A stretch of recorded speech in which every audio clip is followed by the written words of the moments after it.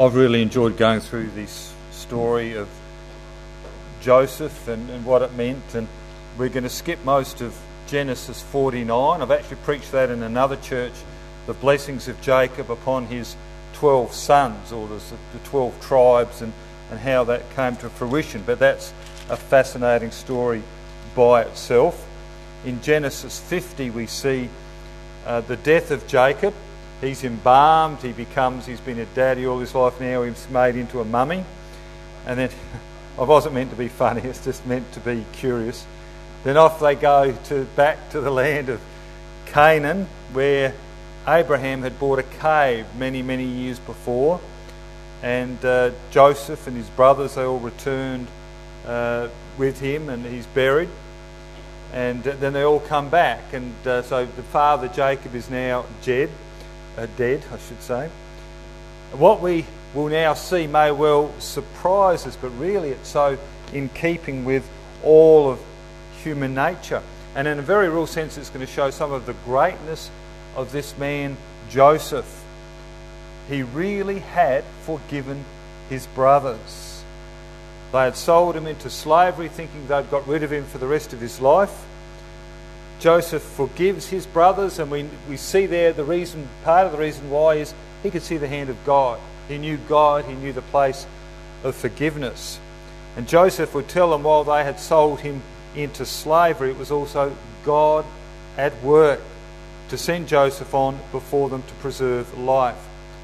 I just wonder, have you recognised the hand of God in your life? And does that enable you to forgive? Do you realise that you've been forgiven so much to be able to come to Christ? Years later, I've mentioned that Jacob's died, the family have gone back home, they've buried Jacob, and then the brothers come back, and they're back now in the land of Egypt, and they're land of plenty, there's plenty happening around them, but they're starting to talk amongst themselves. They're getting scared. I mean, Joseph was really good to them when their dad was alive. Have things changed now that Jacob is dead? What would Joseph do? And there's some very interesting lessons for us. We're in Genesis chapter 50. Move down to verse 15. Genesis 50, verse 15. And when Joseph's brethren saw that their father was dead, they said, Joseph will peradventure hate us, and will certainly requite us all the evil which we did unto him. And they sent a messenger unto Joseph, saying, Thy father did command before he died, saying, So shall ye say unto Joseph, Forgive, I pray thee now, the trespass of thy brethren and their sin, for they did unto thee evil, and now we pray thee, forgive the trespass of the servants of the God of thy father. And Joseph wept when they spake unto him. And his brethren also went and fell down before his face, and they said, Behold, we be thy servants.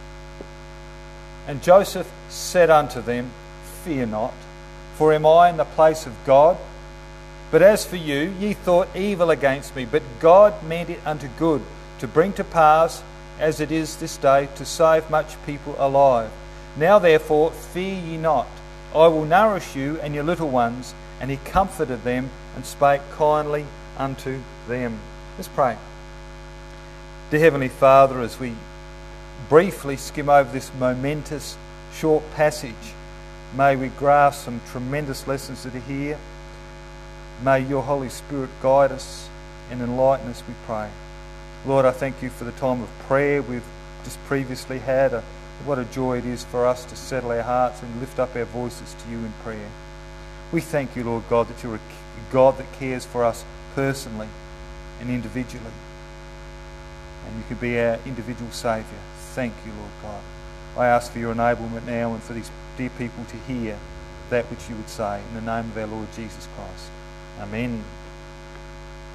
So in verse 15 we notice the brothers are talking amongst themselves, and the general feeling is, will Joseph be spiteful? Will Joseph get us back? Joseph has been quiet all of these years, something like 17 years I think it was, until the fathers died, and now he will unload on them. Verses 16 and 17, I wonder whether that's a lie or a scheme. I wonder if it's true. In fact, verse 16 says, "And they sent a messenger unto Joseph, saying, Thy father did command before he died, saying, So shall you say unto Joseph, Forgive, I pray thee now, the trespass of thy brethren." I wonder whether Jacob really did send a messenger to the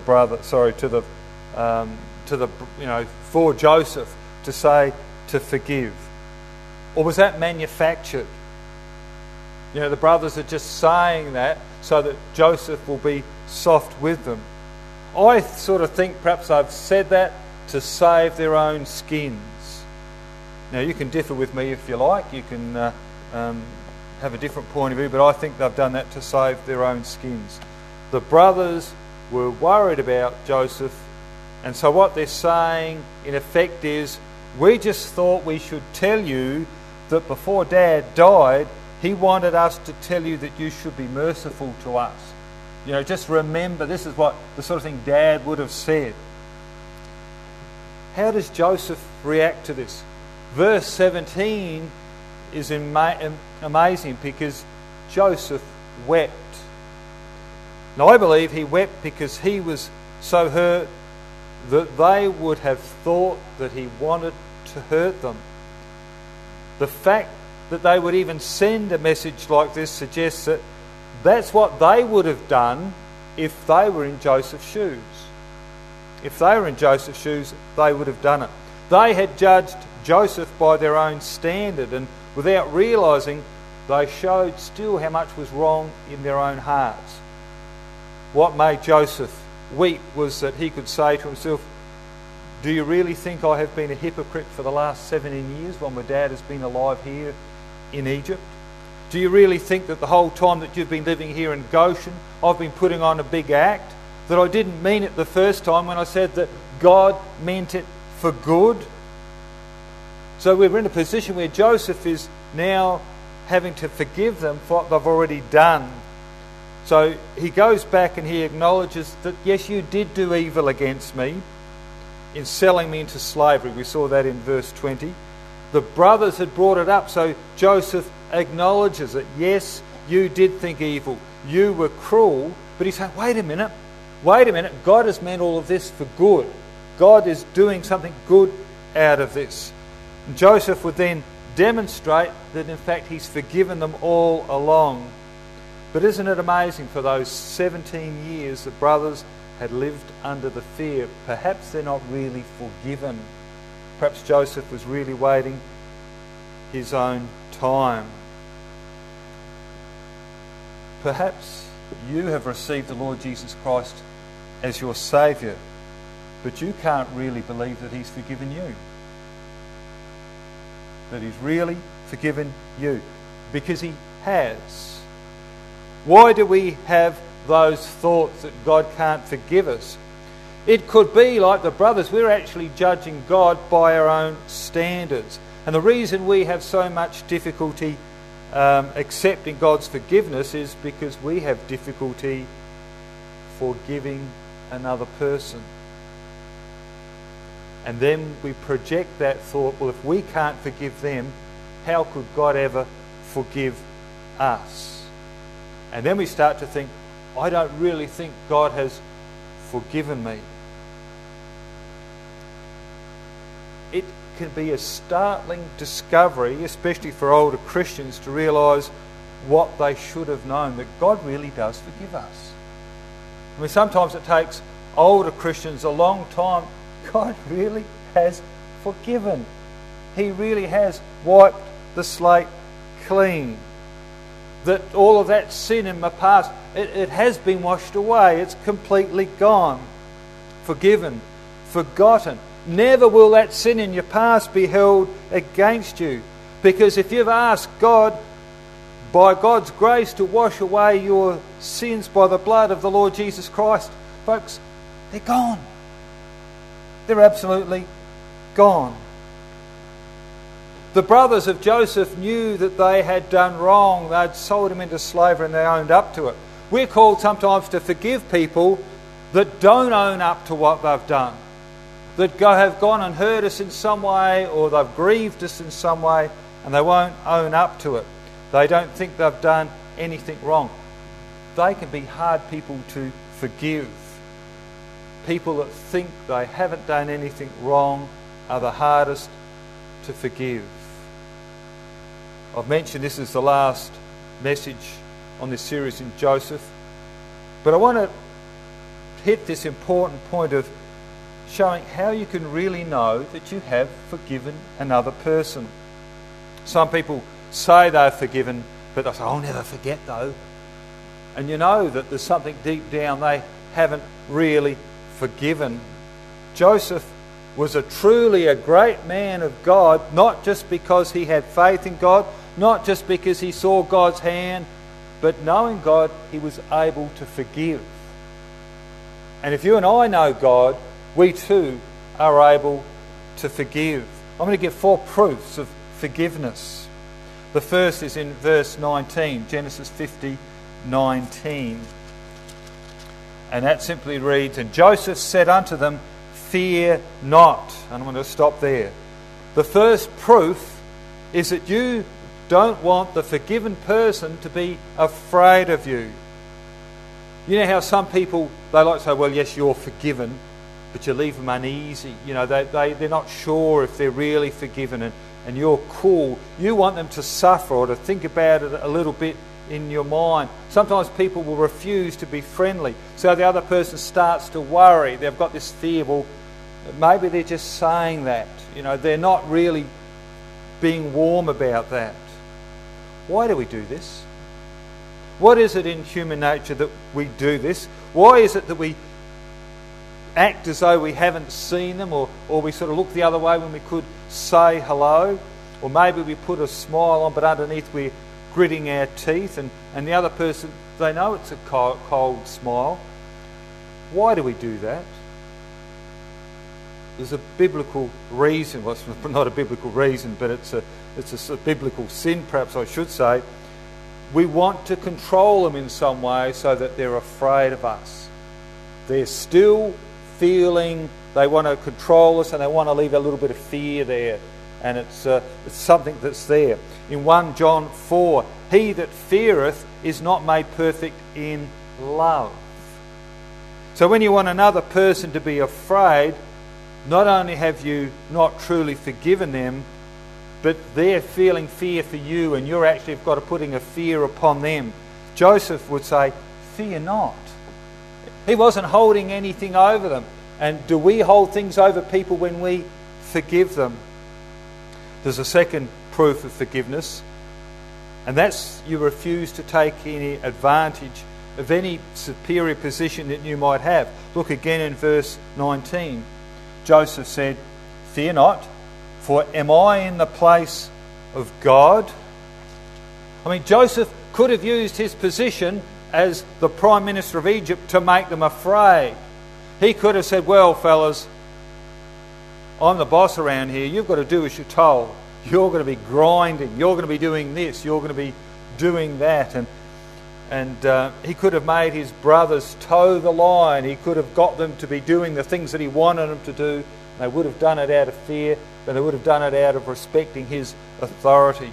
Sometimes that's the only way a person can get respect from another, is to use an authority, to use a higher position. We have police forces. They wear a uniform so that when a person comes in the uniform, you automatically say, yes, there's a sense of authority that comes with the uniform. We know what it represents. So a policeman gets respect by wearing his uniform. Joseph wasn't wearing his Prime Minister's uniform to get respect. He was open, he's transparent with them. He's going to say, I'm not in the place of God. And you're actually putting yourself in the place of God if you force another to respect you. And you do that because you haven't really forgiven them. You have forgiven when you refuse to let another person even think that you are something special.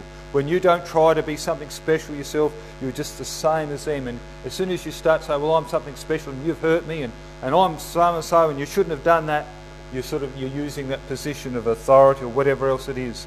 You're not forgiving. Joseph would say, as for you, ye thought evil of me. And Joseph was actually acknowledging they had thought evil and they had done evil. Now, he wouldn't have said it if they hadn't have brought it up.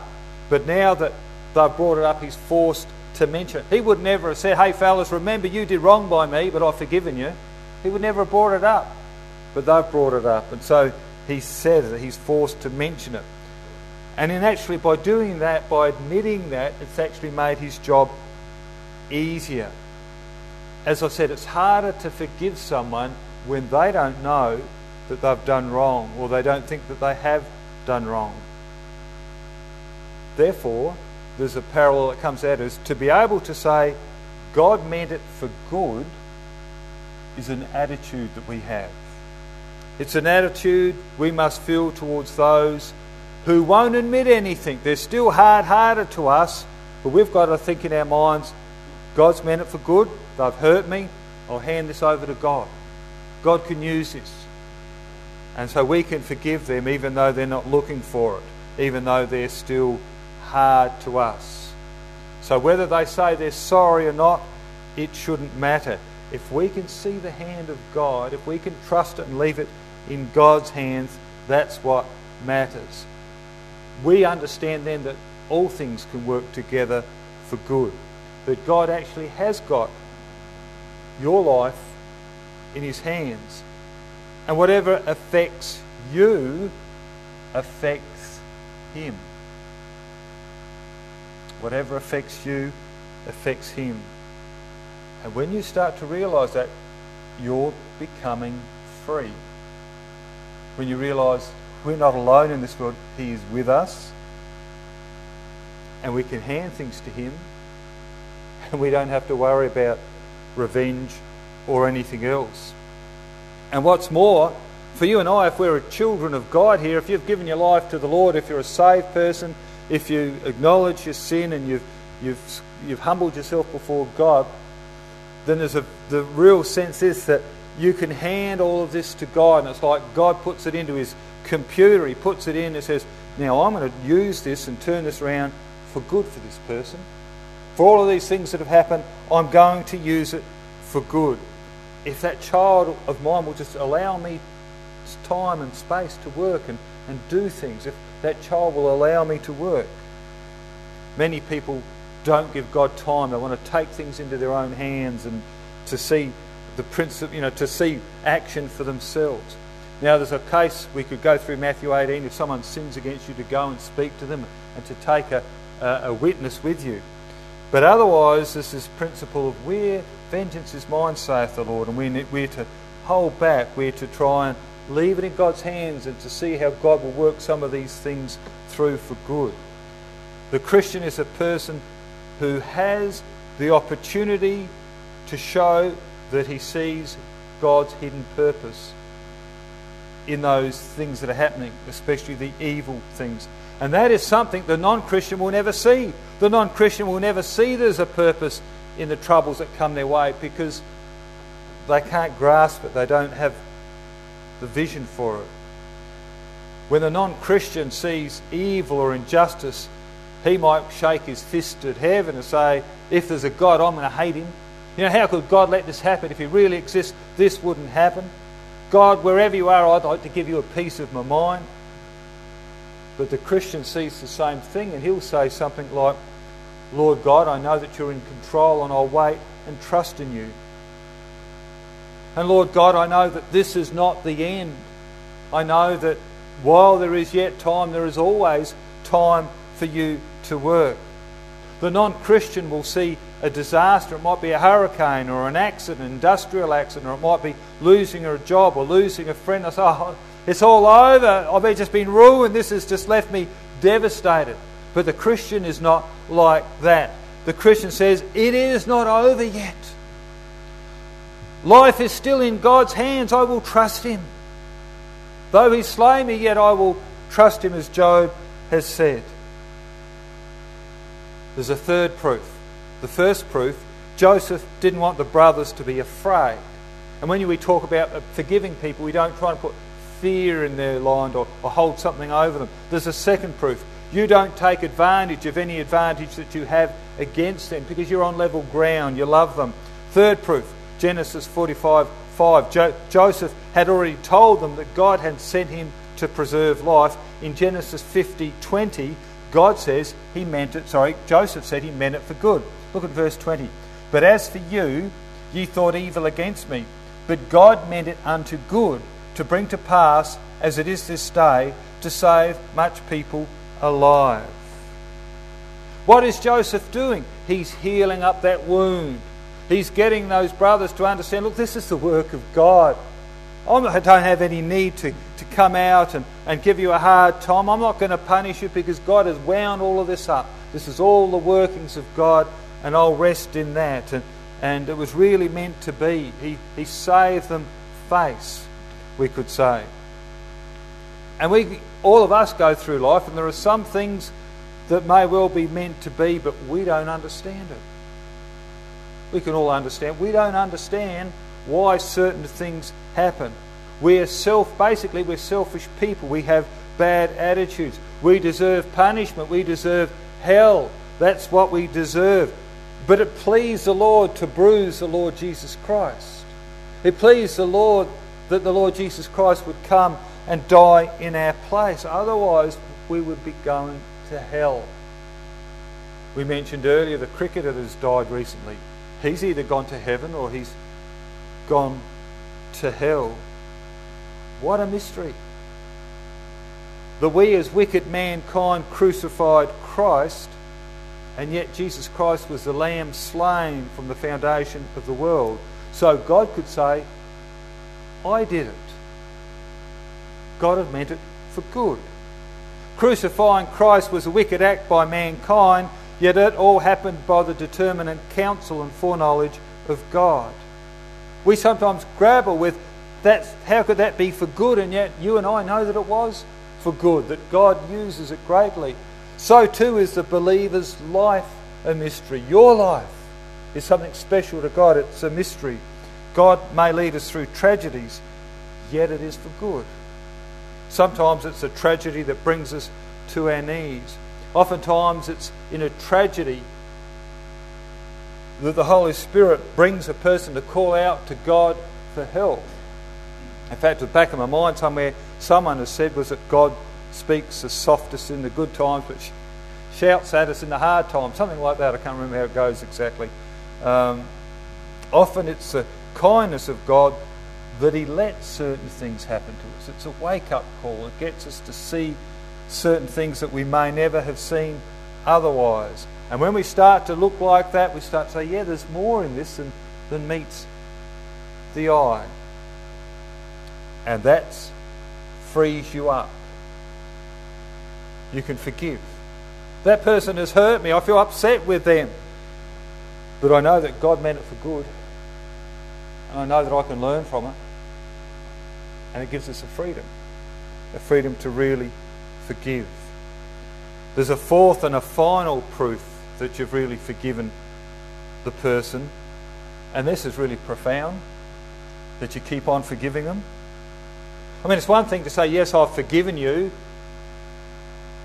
and then to walk away from that. But it's the second thing to continually to forgive them and to mean it. How do you know you've really forgiven them? Well, the answer is you just keep on doing it. Have a look in verse 21. Joseph says, Now therefore fear ye not, I will nourish you and your little ones. And he comforted them and spake kindly unto them. All that said, he's forgiven them and he's proved it. He's going to continue to act the right way and be a carer for them and comfort them. And he would do this till the end of his days, until the day that he dies. How long does forgiveness last? Till the day we die? Well, I suppose for the rest of our time. It's in God's hand, isn't it? Let me ask you a question. Do you bring up your old hurts to God? Do you bring up things where people have hurt you to God? Do you talk about it with your marriage partner or your friends and talk about people that have hurt you? When God forgives, it is for all time. That's very profound.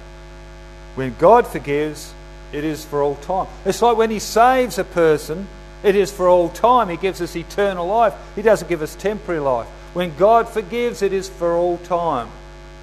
That is his nature. When he gives us eternal, the moment we save, we get eternal security. God would never ask us to forgive another when he wouldn't do the same. Did you get that? God wouldn't ask you to forgive someone else if he couldn't forgive. And he does forgive. He forgives us. And we can know it personally. We can look at the cross and we can see proof of that. That God forgives. It's natural for us as fallen creatures to want revenge or vindication, perhaps. Joseph never took revenge. Why not? Because he had his eyes on another world. Because he saw the affairs of God in his world. Oh, he had some hard lessons to learn in the jail and to come through before he could trust God in it, but he saw God in the affairs of this world around him.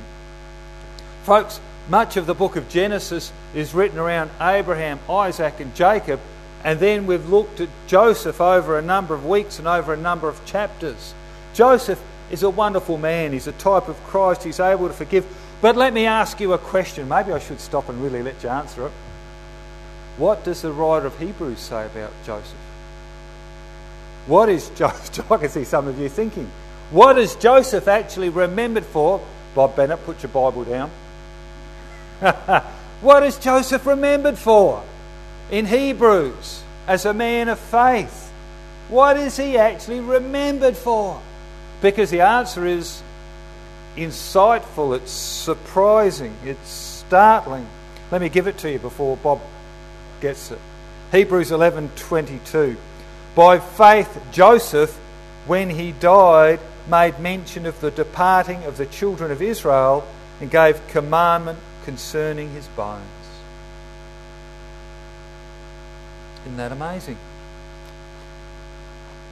Of all that the writer of Hebrews could have said, that's all he wrote.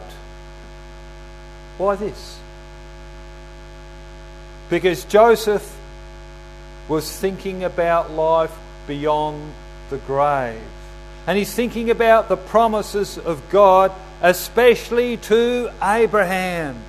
Abraham had made promises regarding Abraham, Isaac and Jacob and this nation that would come from them. They would come back into the land. The land has been promised to them. He knew that his bones would be carried up into the land. He knew there were promises being made.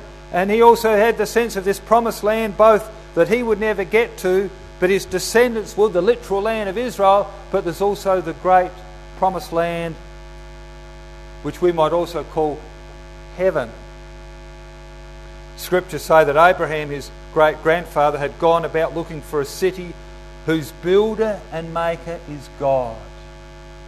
He was looking for something that wasn't on this earth. He had his eyes further past this lifetime. And Joseph, in his mind, wanted to be identified with heaven. He didn't want to be identified with Egypt. He's going to live his life out in Egypt, but he was going to be with God. He was going to go to heaven. Do you think for 1 minute that Joseph would want a blemish on his life at the end of his life? He's looking to heaven. I'm going to go there, for him to turn around and be spiteful to his brothers. For him not to go to heaven and to have this unforgiveness in his heart. I mean, how belittling is that? How pathetic would that be for Joseph, who is now getting to the end of his life, and he knows that he's going to go to the city whose maker is God, to be with God, and still hold a grudge?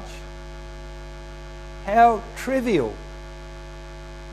When we should be looking at the excitement of all that heaven holds, and the glory, and to see our Lord Jesus Christ, and to be holding grudges, not to be able to forgive, not to be able to get on with others. Joseph was going to heaven. You see, That was easy for Joseph to say. God meant it for good, because in his mind he could say, yes, God, you've meant it for good, and I'm going to go to be with you. He had forgiven his brothers a long, long time before. In fact, he had forgiven them after he'd tested them and knew where they stood. It was easy for him to forgive because his thinking wasn't in the present. His thinking was beyond the earth. His thinking was towards the presence of God. And when our thinking becomes wrapped up in the things of heaven, when our thinking becomes wrapped up in where we're going, some of these things on this world become less important. Some of these things of tiffs and fights and snuffs and or whatever else it is are so trivial when there's heaven's glory ahead and the purity of being in the presence of God. And why are we so bound down with this sin and these things that so easily wrap us up and hold us? Do your thoughts go to heaven? Have you been looking forward one day to going to be with the Lord Jesus Christ? Do you think about it? Oh, there's we've said over the last few weeks, people here have been talking about the role of hell. Hell is real. It was said that the Lord Jesus Christ has said much more on hell and the reality of hell than he has on heaven. Hell is real. And heaven is real, and heaven is only for those that are going to be transformed. We can't get there by our own steam. We can't get there unless we're changed. We can't get there unless God has given us his Holy Spirit as children of God. If you're rejecting God and his Holy Spirit and thinking, well, I'm going to live a good Christian life, you'll go to hell. You need the Holy Spirit as a testimony. We need to be able to, the Heavenly Father looks down and says, yes, I can see they're a sinner, but they're clothed in the righteousness of Christ. And it's a beautiful righteousness. The beauty of our Lord Jesus Christ. There's no place on this earth for holding a grudge. Joseph meant it for good. He said God meant it for good, and what he had said was right. And Joseph was only telling them the truth. And we know that all things work together for good to them that love God, to them who are the called according to his purpose. Oh, folks, this raises a strange question, and I'm not going to expect you even to answer it. Did it mean good for Joseph? Well, we know that the end of the story was good, but what about in your life? The things that God means for good. How do we define good? What does good mean in your life when all things work together for good? And you say, how can it work for good when this has happened and this has happened and this, I'm in these circumstances? Well, I only know that God is good, and we know what God is like. And sometimes we don't understand it, but we will trust God through that. So having said that, may we learn contentment. For what God calls good is good enough. May we learn the preciousness of both to forgive and to know forgiveness. I would even say that the Christian life is not real without understanding forgiveness. If you don't understand forgiveness, are you saved? Are you saved? So let me close and ask the question, do you know what it is to forgive? Do you have a forgiving spirit? Let's pray.